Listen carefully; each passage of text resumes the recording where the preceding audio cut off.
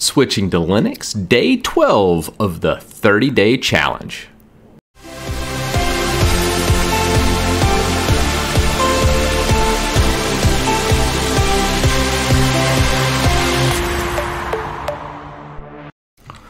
So on day 12, general consensus, really loving Linux, and I can kind of see why so many Linux users are real particular about Linux in general, but kind of they distro hop. There's certain things I've grown to like about Fedora, but there's also some stuff I've grown to hate about Fedora. The main one being the home directory separating out from the root. That's not particularly fun having to manage, especially if I only installed this on a solid state at 120 gigs, so it wasn't a big solid state.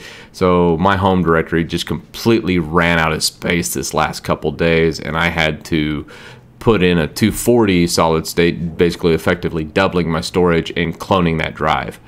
That sucked because I used CloneZilla to clone the drive, and instead of just emitting defeat and then just doing like a DD to clone it, I decided, you know what, I'm gonna figure this out. So when I cloned that drive, it didn't map my root, my home directory, or my swap.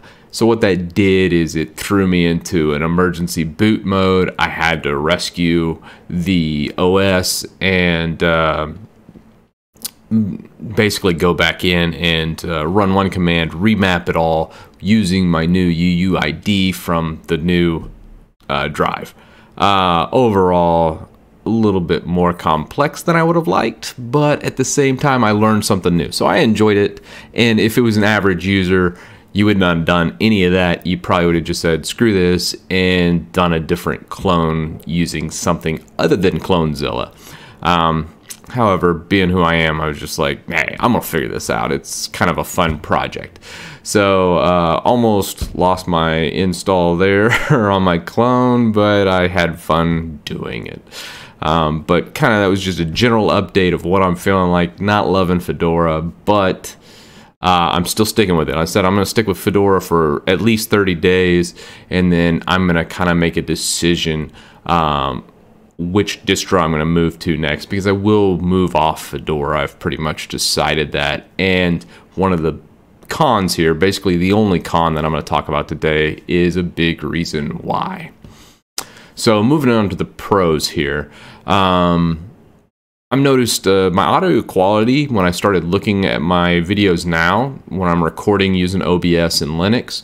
The audio is actually a little bit better than Windows. I was kind of surprised at that, in just a comparison between my Fedora instance and Windows. So very good overall. Another pro is the Linux selection. I wasn't really aware of how versatile Linux is. Even though some things are Ubuntu only for the packages, I can't really say I've really gone out of my way and done a bunch of changes in building and compiling for different versions of Linux. And I've learned pretty much anything that compiles in Linux will compile in pretty much any distro. It's just a matter of getting on GitHub or getting the source code from that person and building it yourself. So it's a bit more complex. A normal person would never do this, but it still adds a lot of selection.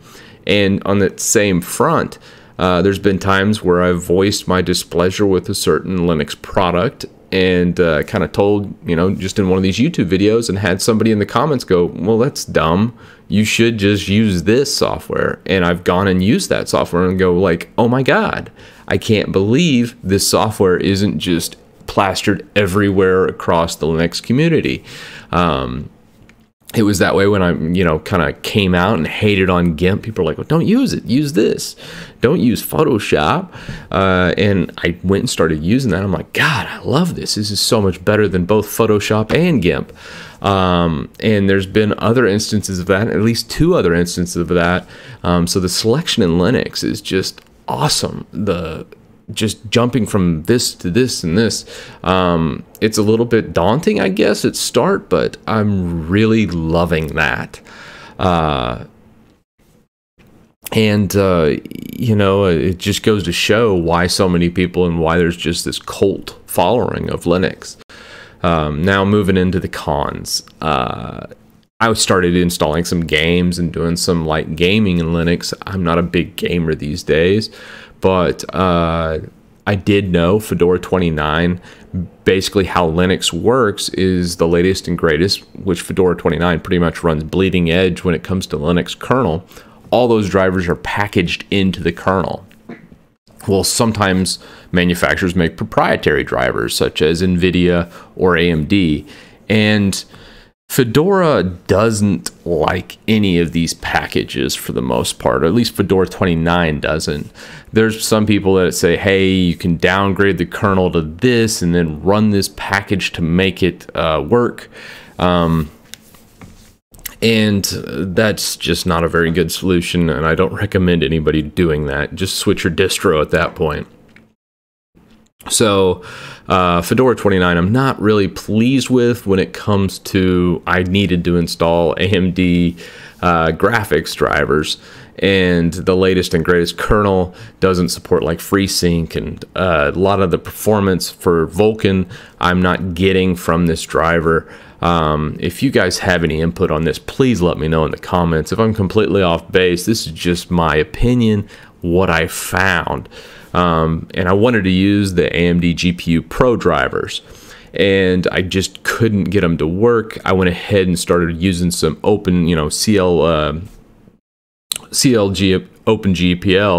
and trying to get these drivers to read properly. One big software I wanted to start using was Davinci Resolve. I've loved Kdenlive, and I'll continue to use Kdenlive even if I like Davinci Resolve. I imagine I'll still use Kdenlive just because of how fast I've gotten in it. But I wanted to use Davinci Resolve, and I couldn't because of a lot of driver issues and OpenCL issues I have. Mind you, I am running a Vega 64, very unique GPU, but it is a very modern GPU that works very well in Windows and also Ubuntu, where I can download the AMD GPU Drivers Pro and install it.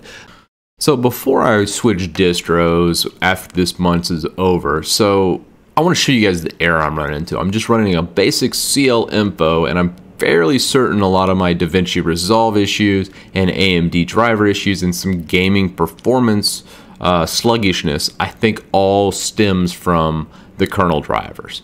And here is what I'm getting on a CL info on my Vega 64 card. You'll see a lot of errors down here at the bottom and in the middle here, and I know it's just missing some stuff. Obviously, like FreeSync and other things aren't compatible with the Linux driver, and I'm just not getting the full performance that I should be getting.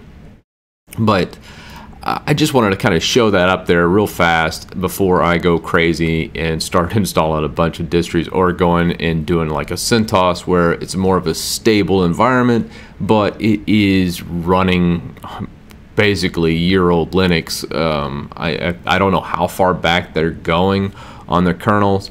But let me hear your guys' input. Yeah, a lot of the best things I've learned from Linux is from the comments section from YouTube, and I love this back and forth and you guys saying, hey, you should be using this or whatnot. It has really just changed my view in the community of Linux. It's just fantastic. So that's it for me, and that's my checkup of the day from my switching to Linux. Overall, loving Linux. Just not liking Fedora that much right now. I don't know, maybe in a week or two I might work through some of these issues and that'll change, but we'll see. Thanks for watching my video. If you have any feedback or comments, please let me know below. And if you'd like to see more tech videos, hit the subscribe button and check me out on my website, christitus.com.